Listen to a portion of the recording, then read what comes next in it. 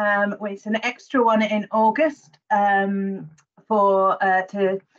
celebrate and talk through the month one of our ICS. We're absolutely delighted to be joined by John MacDonald and Dr. Chris Clayton, who will be talking us through this presentation today. Just as ever, we're just going to go through a few of the formalities. So there are a large number of people at this meeting today. We are expecting about 100 people to this. So we do ask that everybody turns their microphones off while the presenters are going through the presentation, just so there's no background noise, that kind of thing. We also ask, if possible, if cameras can be turned up as well, so that the cameras are focused on our interpreter and on our speakers, who are spotlit. If you can put any questions in the chat box, we will come back to them at the end of the presentation. We'll answer as many of those questions as we can at the end of the presentation, and any that are unanswered we'll take offline and we'll email out to everyone the answers. This session is being recorded and will be posted on YouTube. The link will be circulated to everyone who's attended, and it's also available on our online engagement platform. If you do have a question at the end of the session, and we will invite you to raise your hand, you do that by using your reactions button. It's either a little hand just here on the screen, or it is a smiley face with a hand in front of it. If you click on that, you should see the hand to raise. So without further ado, I shall introduce you to John MacDonald, who is the chair of NHS Derby and Derbyshire Integrated Care Board, and Dr. Chris Clayton, who's our chief executive, to go through today's session. Thank you very much, Lenny. So my name's John MacDonald, as Lenny said, and really pleased to be here this afternoon. I'm just going to say a few brief words about the integrated care system, the integrated care board, and the integrated care partnership. And later on, for those who aren't familiar with the difference between those, I'll say a few words on that. But if I could just have the first slide, thanks. So that's what we're briefly going to cover between Chris and I. So I'll say a few words, and then Chris is going to come and give you quite a lot more detail later on. And this is a very early stage. We've been legally established for just over a month now, so it's in its early days. But this is really quite an important change in the way the NHS runs, and in terms of how it works with a wide range of partners, from the public sector, local authorities, etc., voluntary sector, and others, which we'll talk a bit about as well. Next slide, please. So the first thing is what, how we're going to work together. And what this really talks about very much is, I think, the purpose of what the integrated care system is trying to do. And it is different it's wider than prior to this, in the sense that, yes, we are very much engaged with how we deliver care, but also how we're integrating care much more, so that the organisations providing care will be working much more closely together in a strong partnership and collaboration. And that's aimed very much at making the care that people provide easier to navigate around, make sure that we're making all the links, that the different organisations and staff are talking to each other. The second thing, I think, is that it's very much focused on not just treatment, and I'll come on to this a bit more later, but also on the much wider determinants of health. And they're listed there in the last dot point there. And Chris, I know, will say a bit more of this, but only about 20% of your health relates to the treatment you receive from the health service. The rest of it is actually your lifestyle. And Chris, as I said, will go into that. But that's really quite a important statistic. The third thing is that the way we work means a big change in the culture. We've had 25 years now of working in a semi-market way, where we're contracting and competing, and now it's all about collaboration and partnership. And that's quite a big change, but it's one I think many people in the NHS really welcome. Next slide, please. Thank you. So the integrated care boards have replaced the clinical commissioning groups from the beginning of July, and I'm sure you'll all be familiar with the CCGs, very much commissioning organisations. And as I said before, the ICB has a wider remit, but it is also got the commissioning role, and that's absolutely critical. And indeed, some services which have been commissioned at a regional level will in the future be commissioned at a local level through the ICBs. I've talked about the working together, the local authority, voluntary sector, and indeed the universities, parts of the private sector, much closer with communities. We have been doing that for a while. This change isn't a sort of overnight change, and I think that the history of system collaboration working does put us in good stead. And the other thing to note is that Glossop, which previously wasn't within the Derbyshire system, is now part of the Derby and Derbyshire healthcare system. And the main reason for that is to give us a common boundary with the local authorities, the city and the county. And that's the reason why Glossop has now become part of the Derbyshire system. Next slide, please.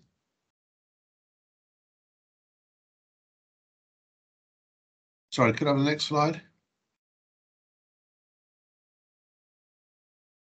Thanks.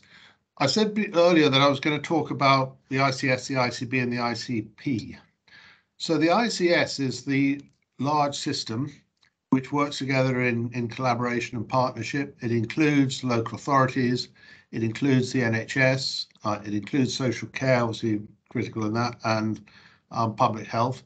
It includes the voluntary sector, who are really important in terms of providing local services. And so it's a partnership of different organisations. But there are two statutory elements of that. The first, if I might, is to jump to the ICP. This is the statutory committee which oversees the ICS. But in saying that, it needs to work in very close collaboration with the Health and Wellbeing Board. All these things are like a big Venn diagram. They've got bits that they're responsible for, but there's quite big important elements of overlap. And so the ICP doesn't take away the responsibility of the Health and Wellbeing Board to look at a much wider improving health of the population and to develop strategies for that. But it does focus very much on the integrated care, on prevention, on trying to get upstream from the way that services have previously been provided. And the ICB is both an organisation and a statutory board. And its role is primarily around providing integrated services. But in doing that, the NHS can't work in isolation. So social care and some of the voluntary services are particularly important in how we provide services. And the second bit is the NHS needs to think about what its contribution is to health of the population. So are there ways that we can provide services, which means that some people who might find it difficult to access care have better access to care?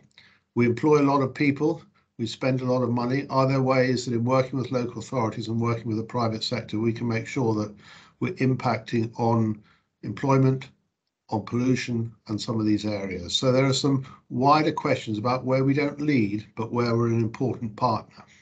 So the ICB has a role in that wider agenda, but its primary purpose is on delivering integrated care services. Next. So if you understand that, that's great. Give me a call and explain it to me, because we're still trying to work out the boundaries and the overlaps of it all. But in essence, I've tried to explain it there. Next slide, please. So this is really just the transition. It talks about, I think, many of the points I've also raised. Actually, that's the previous slide, I think. But anyway, so can we move on? Not one, but two. Yeah, this is the last one. Thanks very much.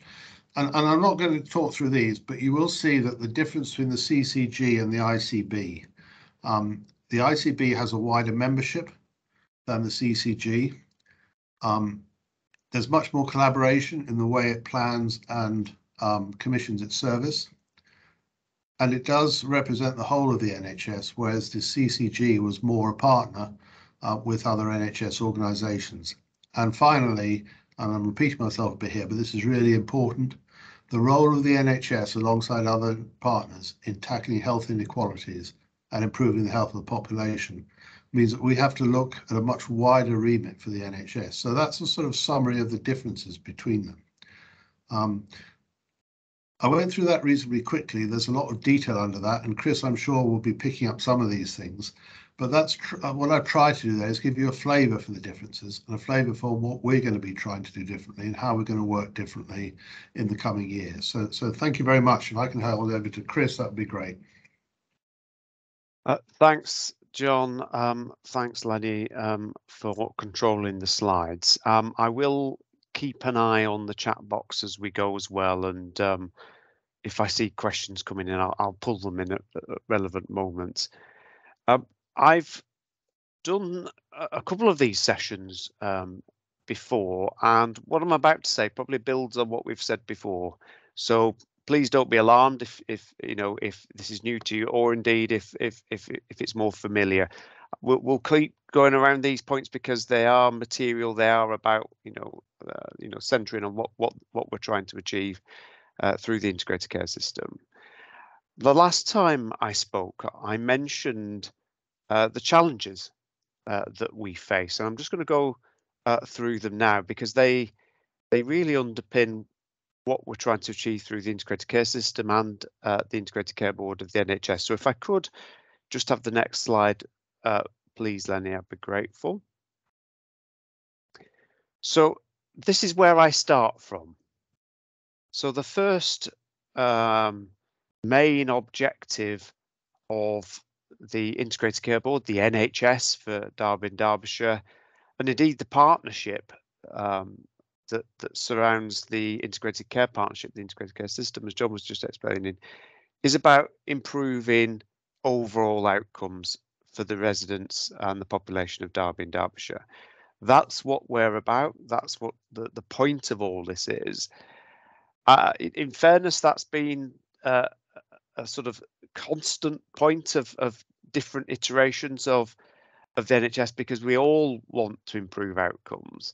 But this slide is absolutely key, because if you look at this, and I always refer to it as Dean's slide in sort of recognition of Dean Wallace, former Director of Public Health for Derbyshire County Council, this sets out the position that all of us, doesn't matter what your walk of life is, all of the things that determine our overall health outcomes. So how long we live for, the quality of that health during the course of our life is determined by these things on this slide.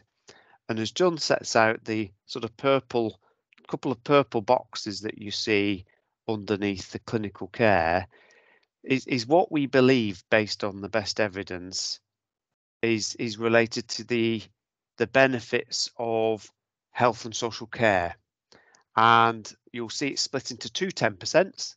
So it's access to care itself. So if you've got a health problem and you need access for care, having that access and the type of that access is important, contributes about 10% to your overall outcome.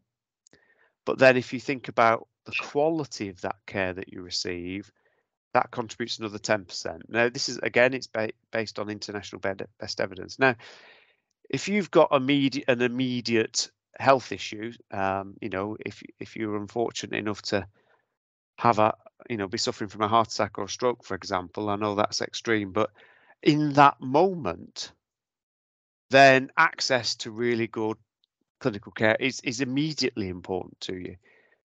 But if you take the course of your life and take a longer term view, which is what this is doing, actually the contributions of these different elements is what makes up the total 100%. And as you can see, if we move left to right, as I see the slide, you'll see things like health behaviours, how we look after ourselves, the amount of exercise we undertake, how good our diet is, and whether we smoke or not, or are affected by smoke or not. It contributes a significant amount, more than actual clinical care as you see it. If you look at sort of moving left to right, if you look at the socioeconomic nature of how and where and we live and who we interact with, you'll see the importance of education, employment, income, families, social support, networks, and the safety of the communities that we live in contributes an enormous amount to our overall well-being. And then if I jump to the furthest right of the slide, you'll see where we live. That built environment around us is very important. Not just the sort of quality of that environment, but the sort of infrastructure that's there.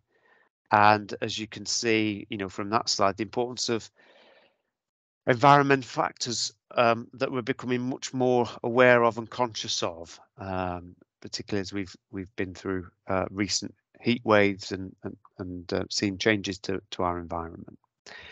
So hopefully that makes sense as to what we're focused on as an integrated care system in terms of how do we improve the overall outcomes for the population. And by looking at this slide, you'll see that if we just focus on the boxes in purple, we're going to miss a huge amount, and we're going to continue to be challenged on overall outcomes. So I hope that's helpful. And if I could, Lenny, please have the next slide. It starts to take us a bit further on from there. So you're going to hear me, and you often will hear me talk about two things: life expectancy and healthy life expectancy. Now, colleagues like Dean and Robin from City Council do this better than I do, but this is my version of it. And broadly speaking, you can see that there are two things that we consider, two measures. The first one, as you imagine, is how long we live for. That's our life expectancy. And the second measure is the amount of life we have in that total that's in good health, what we call healthy life expectancy. And you'll see from this slide in front of you, and again, it's courtesy of our county council colleagues in the public health department, you'll see that the figures are different for males and females. They are different. And you'll see that there's a difference in the healthy life expectancy and life expectancy. And this is the area we want to really focus on, because it isn't about simply extending life. It's about improving the quality and the health in that life period. In other words, that healthy life expectancy. And it's about reducing that gap in the middle between those two. So the shaded area in either the sort of pink colour at the top for females and the more turquoisey colour, as I see it, for males. It's about improving that healthy life expectancy, so that actually we all of us live longer in good health. And hopefully I've done justice to explaining the importance of it to you. And if I could please, Lenny, have the next slide, I'd be grateful. So there are a few things that we're already working on together, whether that be through the Integrated Care Board of the NHS, bringing the NHS family together, or whether that be through a broader partnership between the NHS and local authorities and other partners through the Integrated Care System, the ICS. And in terms of the three things that I like to talk about, and the three things that we're focusing on, these are they. So as you've seen, there's something that I call a health gap. So in terms of the health of the overall population, you'll know, and you'll have seen in the statistics, that the overall health of the population isn't improving. We've got some real challenges with outcomes for people's health, and you've seen in some parts of the country that overall improvements in what I've just been describing in terms of life expectancy and healthy life expectancy have started to stall, and in some parts of the country started to reverse and go backwards. That's important to us because it's a driver for everything else, and we continue to focus on the causes of that and working together to improve it. But as you can imagine, if the health of the population isn't where we'd like it to be together, then obviously there are going to be an increasing amounts of care requirements in response to that. You've just seen, haven't you, on the slide, what I refer to as Dean's slide, you've just seen that we're talking about the consequences of people's health, overall health, the causes of them, but actually then the requirements for what we call clinical care. And if you imagine the health of the population isn't where we want it to be, well, that's going to have a consequent requirement for increased care. And this is where I talk about the care gap. You'll have seen me report in previous discussions about the challenges the COVID pandemic have brought, and you've seen the increase in waiting times and waiting lists. Well, that's an example of a care gap. There's a care requirement. People require operations, for example, and there's a challenge to respond to that and deliver that care, in a timely way, and as such you get waiting lists and what we refer to as backlogs. So, and I've got a slide about that later on in terms of some of the changes that we've seen in recent months, actually, on some of that data. And then finally, I talk about something called the resource gap. So I talk about three types. I talk about people, I talk about pounds, in other words, money, finance, and I talk about properties or estates, in terms of the architect, the infrastructure of the health and care system. And I think it's fair to say, we've talked about it before, all three of those are under challenge, and it's a cyclical challenge between all of those three. So obviously the more challenged the health gap is, the more challenged the care gap is, and clearly the more challenged the response is and the call on our collective resources. So hopefully that makes sense in terms of the three fundamental areas that we're working on together. I'll just pause briefly just to pick up Peter's question and the thread of the chat box now before I move on.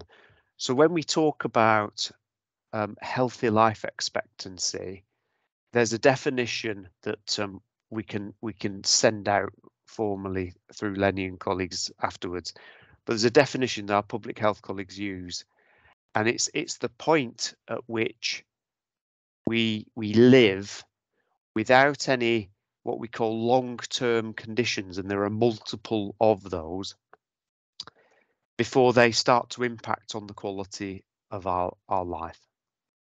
And it's that point at which that changes. Now, long-term conditions, whether that be things like diabetes, high blood pressure, heart disease, are increasing. Cancer is a really important long-term condition now to talk about. If we think about the difference that's happened in the last decade or two, where we've turned the curve in that more people now live with cancer than die directly from it, that's a shift in long-term conditions. So the definition we use around healthy life expectancy is that period of time between birth and the point at which your life is not impacted by longer term conditions. So hopefully that makes sense, but we'll send out those definitions for you as they're set. They're set internationally and nationally by our public health experts. So hope that's helpful. I've picked that question from Peter up. If I could have the next slide, please, Lenny. Thank you very much. So what we've done in previous conversations is we've said, look, we're preparing for the Health and Social Care Bill. We talked about the creation of integrated care boards, the creation of integrated care partnerships. And we did quite a lot of build-up conversations to that in terms of what we were putting in place. And as John set out, the board has gone live. It's met now formally in public and so on. It obviously met in shadow before as part of the preparation, but 1st of July it went live. As John set out, the former clinical commissioning groups were abolished and we worked through that process. But we thought it was important that we regrouped straight afterwards the formation to say, well, where are we? 1 month in, and none of us are naive enough to think that in a month you can make such a significant difference. But we did want to just regroup and say, well, these are things we've been working on, and these are things we continue to work on, and keep that conversation going and keep it live. So here are a few things. It's been a busy month. I'm not going to lie to you. We've had a few things to contend with, and clearly we've had a heat wave. Reports are that the end of this week is going to be particularly warm, and of course we'll be working with our local resilience forum partners on supporting different agencies on that.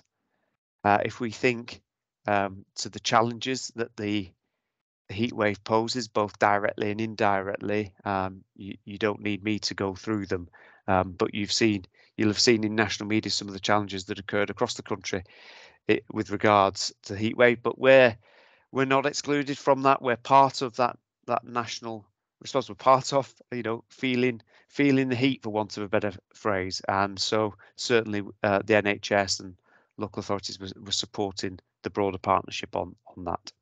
And if I could have the next slide, please, Lenny.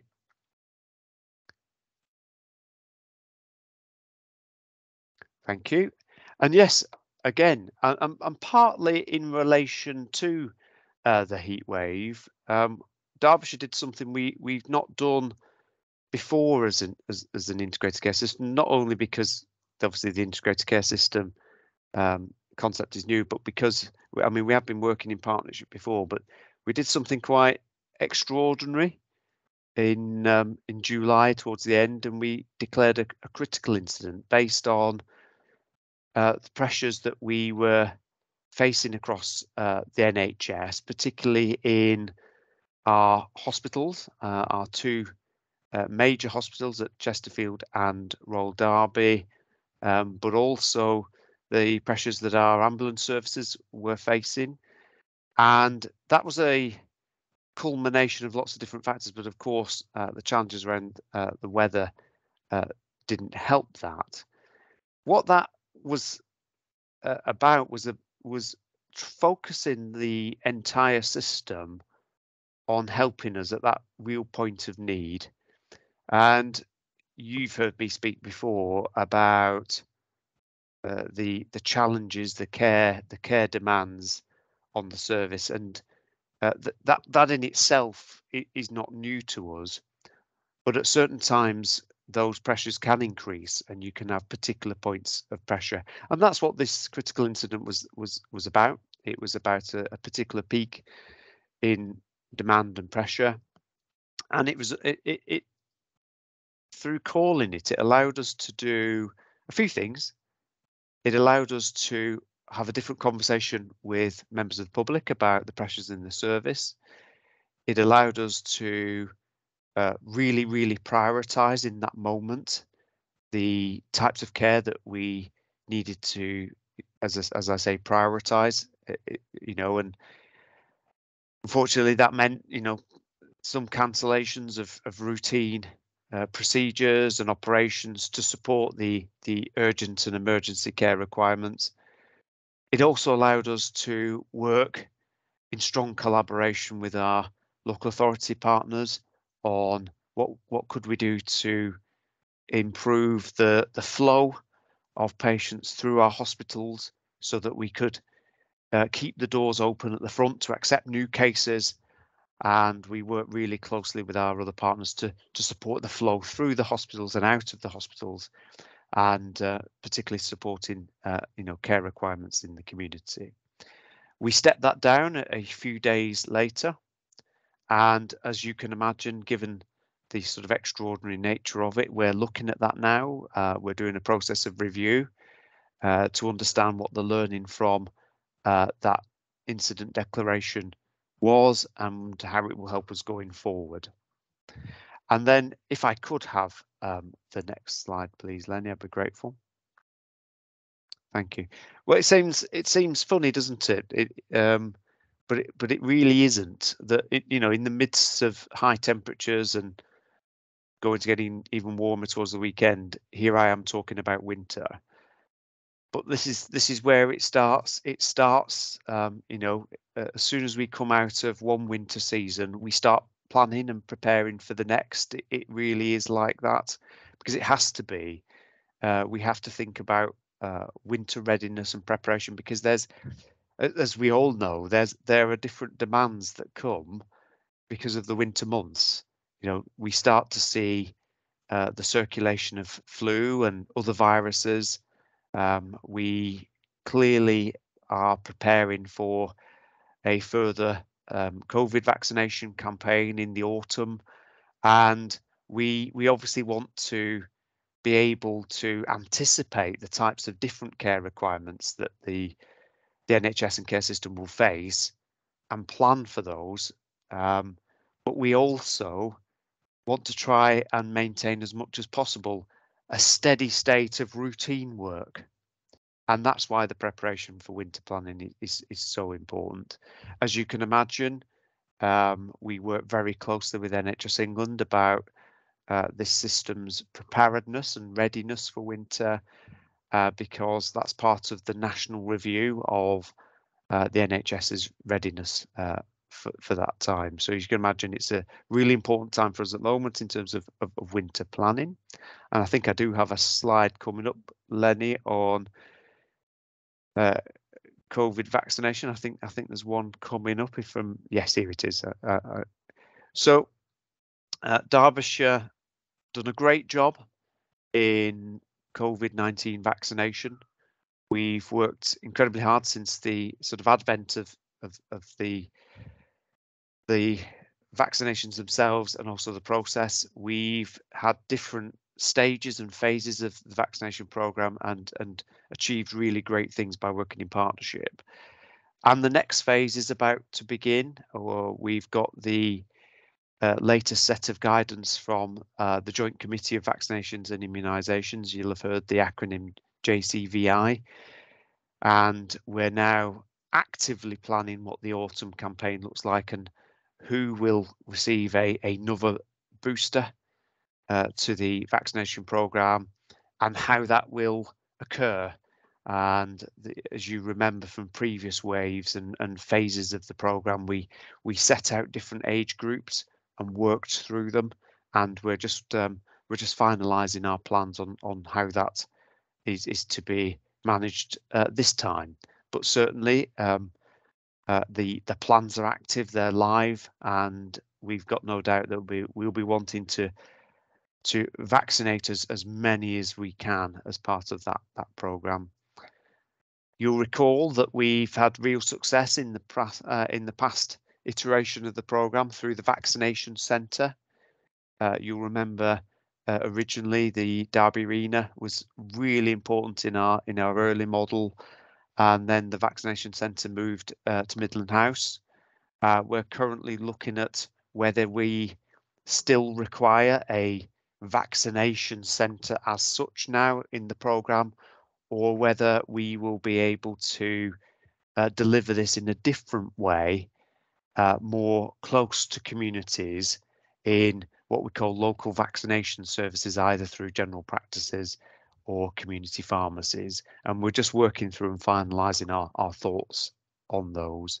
As you can imagine, we have times in the vaccination programme where you've got high activity and then it does tail off. We need to maintain a vaccination approach, but also, but you do have these real ramping up of demand for vaccinations as the new waves come through, and I've got no doubt we'll be in a similar position on that through the autumn and into the winter. And I think I've got one more slide on the programme, just in terms of numbers, if I remember correctly. Thank you. So if I could have the next slide, please. Perfect. Thank you. So this just shows what I've just been talking about in terms of the performance on vaccinations. And I talked earlier about life expectancy, healthy life expectancy, and the difference between those two, and the determinants that cause that difference. And one of them is around health inequalities. And you'll remember that what I referred to as Dean's slide, which showed all the different things that determine people's outcomes. And when you have unequal starting points in those across a population, they're termed health inequalities. And you can see on this slide that there is a difference between the vaccination programme and its achievements in the city versus the county of Derbyshire. And the figures are there, they are genuine figures. And these are the sorts of things that when we run a vaccination programme, we need to consider, because the populations are different, they have different needs, they have different approaches to healthcare, they have different ways of accessing healthcare.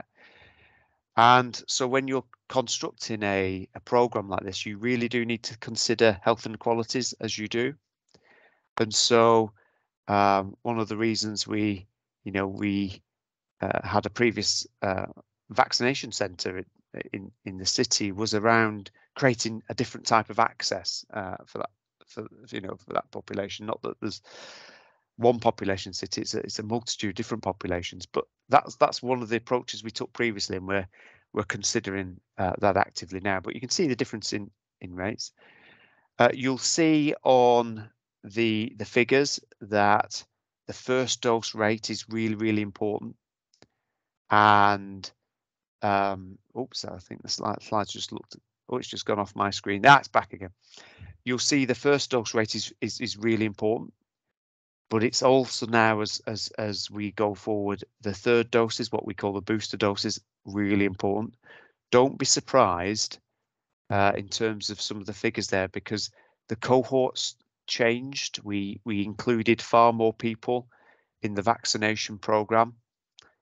You'll remember that not too long ago we opened it up to children, and so that increases the overall population that you're trying to achieve. If you look at the different age groups in that overall figure that you can see in front of you, you'll see that there's much different take up in the different age groups, and that's another inequality that we need to work on. The different views of different age groups around vaccination. So hopefully that's just a helpful bit of insight on the programme. Just a little plug for the other immunisations we do. We've got the flu programme coming up, starting this autumn. Anybody eligible, please get your flu jab. And obviously we've got other immunisation programmes, particularly in our children. Really well established, really well supported, really well delivered through our general practice and community programs. So please, let's all get behind vaccination as a key part of our armoury against infectious disease.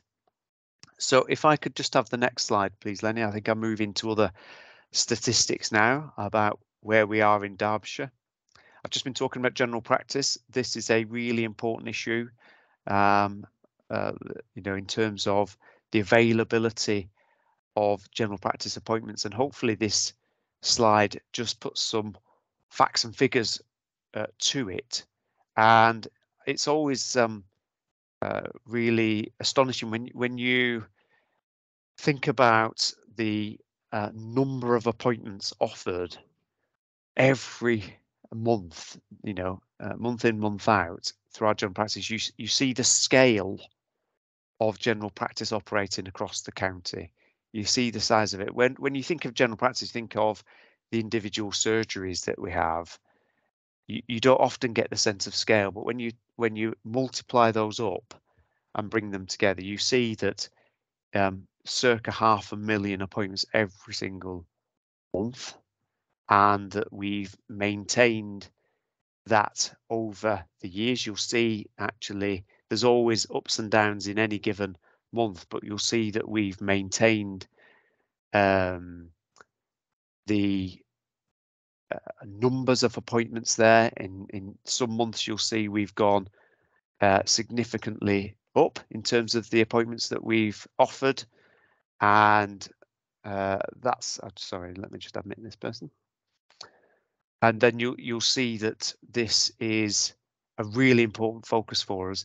You'll also see the vast majority of those are face-to-face appointments, really significant, 2/3, sometimes going up to 3/4 face-to-face. And you'll see something there about wasted appointments. And not on, when you add all those appointments that weren't attended, you're into tens of thousands in any given month. So again, plug for us all to use our services wisely, and let's just focus on not wasting appointments, and we've all got a role to play in that. So if I could just have the next slide, so hopefully that gives you a sense of maintaining our access in general practice. I mentioned this concept of a care gap, and I'm going to probably go into this a little bit now. So one of the areas that I talked about was waiting times, particularly waiting times for operations. And there's a whole myriad of different types of operations that go on, from really urgent cancer operations at one end of the spectrum to more routine operations at the other, all important to the person who's waiting. But obviously when you manage a health service, you do need to apply priority in those when you've got challenges in terms of the demands. But one of the areas we talk about is this thing called elective care. Now that's a catch-all phrase for types of care that you can plan for. It's the opposite to urgent and emergency care. So these are the types of things that you would see your own doctor about, your GP.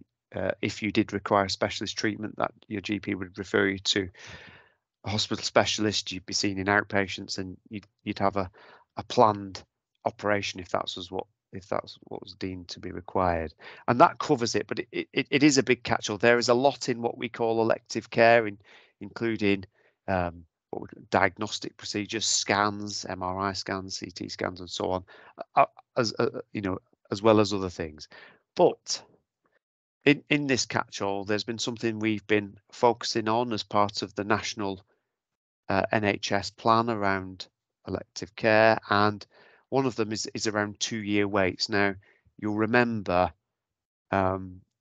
before the pandemic, Derbyshire eliminated our waiting list for people who'd been waiting a year, so 1 year, and we did that in March. I'd like to say March 2020 from memory, having had a large waiting list before. And obviously the pandemic came, and that's affected waiting times. And so in recovery from the pandemic, clearly we wanted to focus on those that had obviously been waiting the longest. And so there was a national effort to eliminate those patients waiting 2 years or more. And you'll see from this slide that we've done an incredible job. So in January, we had just under 500 people who had been waiting more than 2 years. It's been released in the national media today that the NHS as a whole has succeeded in hitting this target, and Derbyshire has been a contributor into that national target. And we have eliminated our waiting list for those who've been waiting 2 years, bar 6 people whose conditions were overly complex and we couldn't get that done in the time, and for 3 people who chose to continue to wait.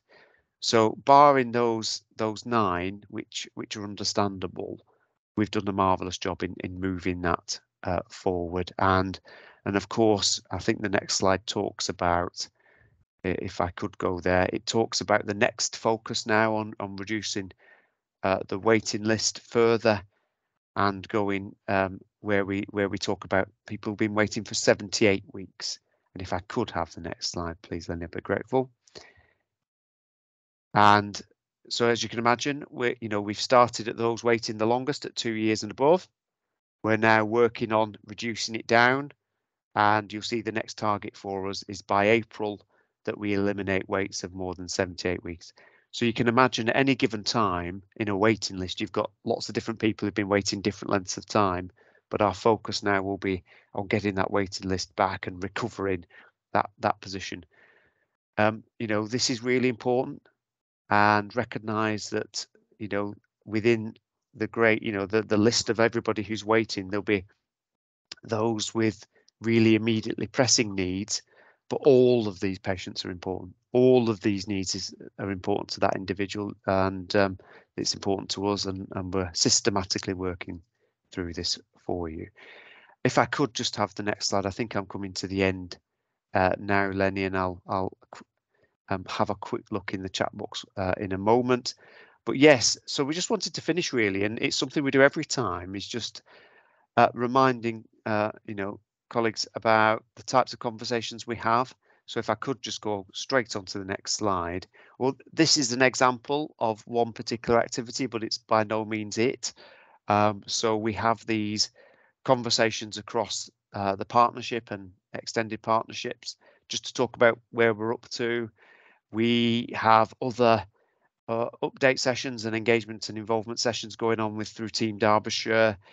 We've got lots of sort of drop-in activity across the patch. We've mentioned Glossop there, but it happens, in other areas. We've got really specific focus conversations going on. We've got the Ashbourne 50+ group there being talked about, and then of course we engage on specific activities, specific health and care needs. We mentioned eating disorders there as an example, where we focus down.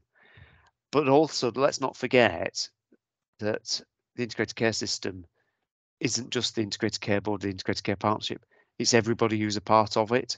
And so all those organisations, all those partners have got their own programs that they're also doing as well. So the reach and the network through that reach is quite considerable.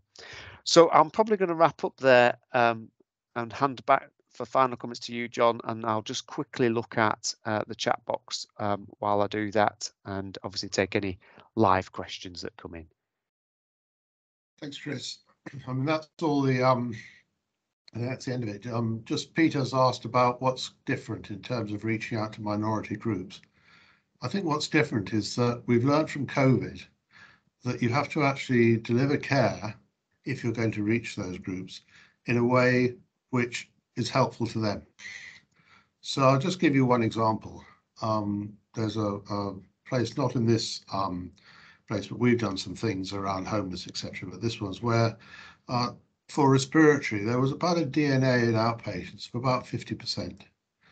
And quite a lot of time was spent talking to that particular community about working out how we could communicate better. And those DNAs for outpatients is now less than 2%. So I think the big difference there is that if we need to engage much more with communities, and COVID's taught us this. The vaccination program was a huge success.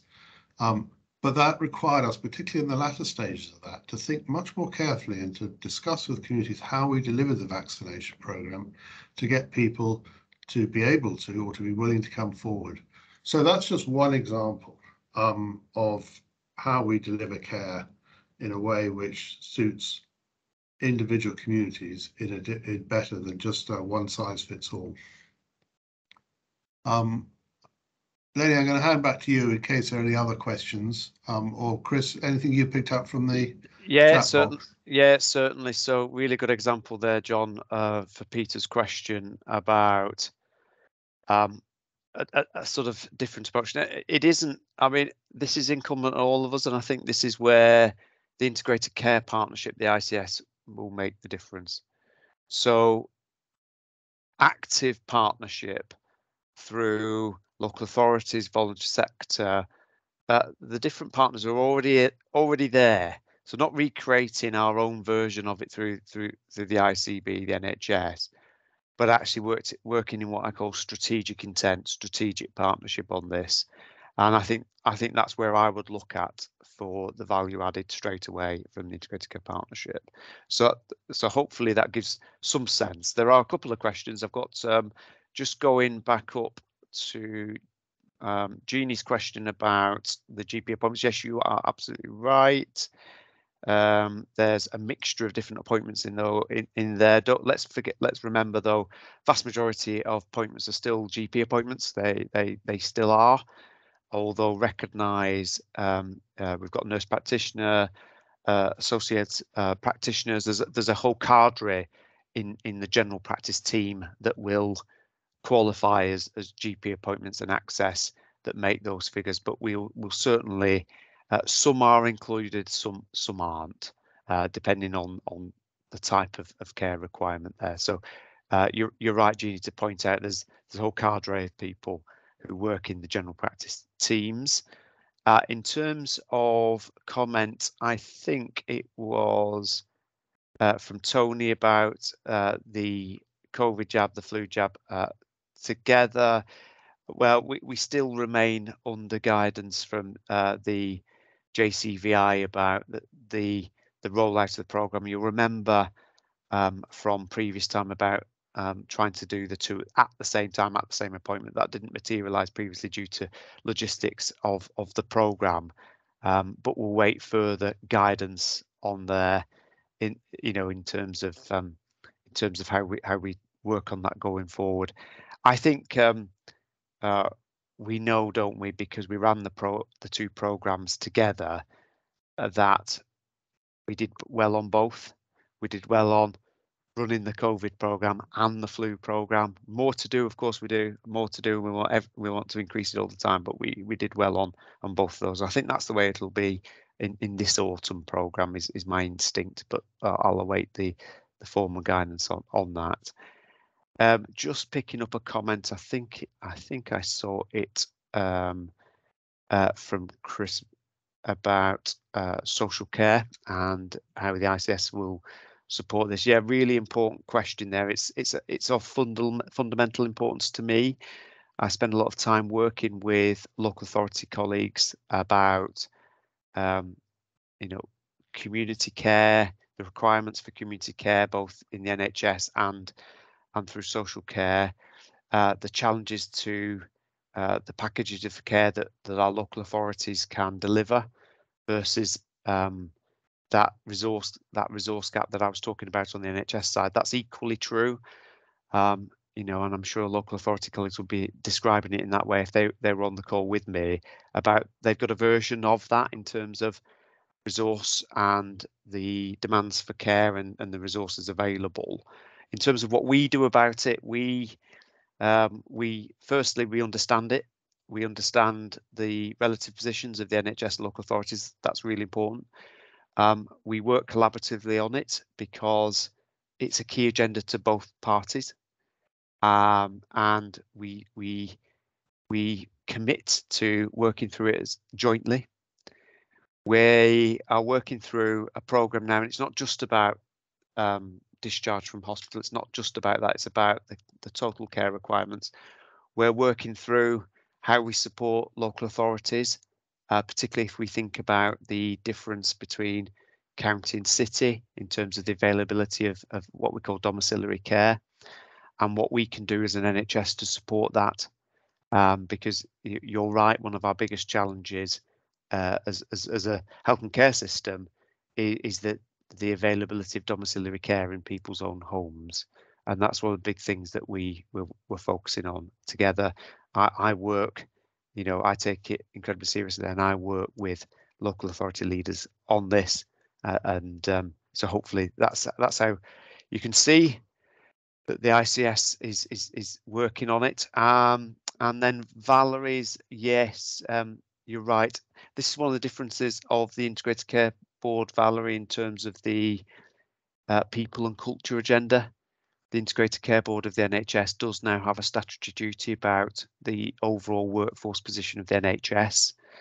And so we've instigated through John's leadership a people and culture board across the whole NHS system. We're also working with local authorities on that too, about bringing that into the partnership and doing exactly what you've said there, to see what can we do to support our staff that we have, what can we do to both increase our staffing numbers where we have vacancies, but also retain them. And so there's a whole programme of work going on across the whole NHS and involving other partners about that, but also thinking about new types of staff. How do we bridge the gap between health and care? How do we get a new cadre of care staff that sort of blur those boundaries and create a new sort of new model, really? So hopefully that gives you some assurance. I don't have specific details around Sharon's question around Ukrainian migrants to hand, but if we could, Lenny, we'll pick that up. I know there is a you know, we're part of a national programme in terms of supporting migrants and obviously the health needs of migrants. So you know, we will be playing our part. I just don't have the specific details to hand this afternoon for you, but I certainly know that we are playing our part there. And yes, and I think Valerie, you've asked a real question about what's the value added, what's the difference that the Integrated Care Partnership can bring. I think you've hit the nail on the head. I think this is now about working on those wider determinants of health as a partnership. So I think you are absolutely right. This isn't about the NHS trying to solve all of those. It's about working in partnership with those partners who do have an influence there. So hopefully I've given you some reassurance there. And I think that's there, John. I've done my best to catch up there. Okay, thank you. There's one hand up. Anne, did you want to add anything before I hand back to Lenny to wrap it all up?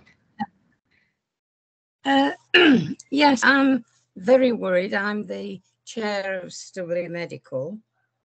I get lots of phone calls from patients who attend the surgery. We're predominantly elderly in Dromfield, and I had a lady who contacted me who had a problem, went to A&E, was then presented with a tablet to fill out details. She'd never seen one in her life. Someone did go and help her, but the end result was she was told, you'll have to go to Whitworth, which is 15 miles from Dromfield. So what she didn't go, so she didn't get any treatment. And then another lady rang me and said the retinal screening, which is available at Calo, isn't available anymore. And she said, I've got to go out in the back and beyond at Chesterfield. And I know, because we went and did this journey to see what it was like. And again, you know, more and more services are moving away from Dromfield. And these two patients hadn't got relatives. They hadn't got neighbours to ask. And they were on basic state pension. I think, Anne, of 80 plus ladies are. So I just wonder, are you going to do anything for the residents of Dromfield? And I think because of the specifics of this, we're going to need to come back to you and contact you and see the particular issues here rather than discuss, because I'm certainly not fully sighted on what you're saying, but also I think it's, as this is around individual patients, perhaps better to have this conversation offline. So we presumably got your contact details there. So we'll get back to you and follow it up outside of this. Is that okay? Yes. I'm also conscious of time, which we've now run out. So, Lenny, can I hand back to you? I'm going to say thank you very much for everybody who attended. Lenny. You're on mute, Lenny, are you? Probably. I'm having much internet fun at the moment. Thank you very much to Chris and to John for coming along and speaking to everyone. And I will drop you a message outside of this meeting so we can pick up on and take that back and pick that up for you. I think there are a couple of questions. I'll go through the chat as well and just identify any questions we may not have picked up. So we make sure that we cover everything. But thank you very much to Chris and John for their time today, and to you all for coming along to this Derbyshire dialogue session. The next one, we've got another one in August, on the 25th of August, which is around post-COVID, long COVID. So please do book onto that. If you've got any issues at all, please email us on the Derbyshire Dialogue email. And I hope you have a lovely rest of the day, and we will see you very soon. Thank you. Thank you. Thank you. Thank you very much. Thank you.